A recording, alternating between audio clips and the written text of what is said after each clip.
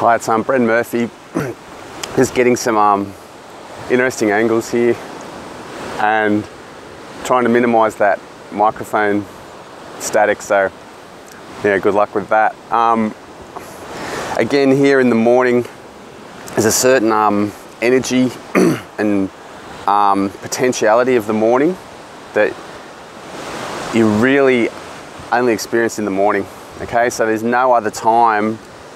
That's the power of morning routines, which I've spoken about before, and being able to get out of bed is such a massive reward. Okay, not going to bed early. That was another big takeaway. We were talking about a lot of people are so. There was a certain, last night was Saturday night, so there was a certain energy around the camp. Everyone was chatty, and especially once the silent period broke down or ended, the chatty everyone wanted to see each other and reconnect. So there was a lot of talk, a lot of you could just tell the buzz and the energy around the place, which by 8 o'clock, 9 o'clock had translated even further, and there was that energy. I could tell, I could really experience it. And as I know myself, I used to get really swept up in the energy of Friday and Saturday night, and then later it became Thursday and Friday and Saturday night and Sunday night. Anyway, it got out of hand, but the point is, it's about realizing there's that energy there, and it doesn't have to translate into a behavior, okay? Into an outward behavior, which someone mentioned it even last night. Why don't we crack some wine, or where's the bottle of gin, something like that, as a joke, as it always is. But the point is, no one acted on it, so we're all, well, anyway, not as far as I know.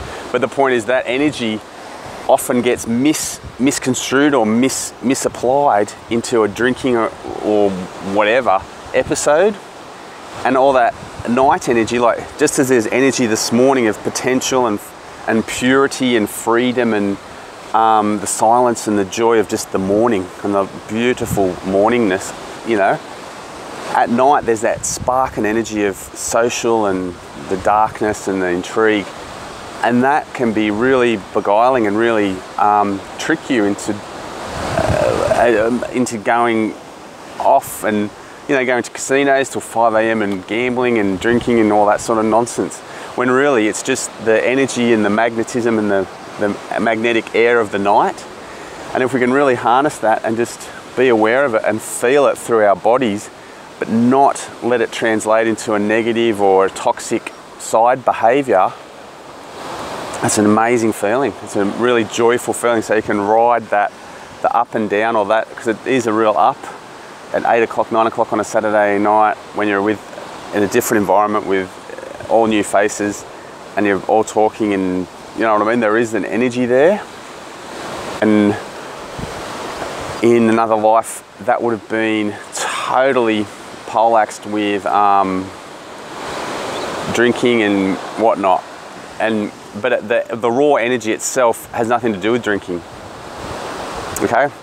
That's what I'm saying. Drinking is like an attempt to double it or triple it or to add to it, when it actually, it is what it is, and drinking is what it is. And when you put them together, they're not much more than the sum of their parts. Okay, that was just my reflection on the Saturday night at the meditation camp. This is Bren Murphy at meditate.net.au. Thanks a lot.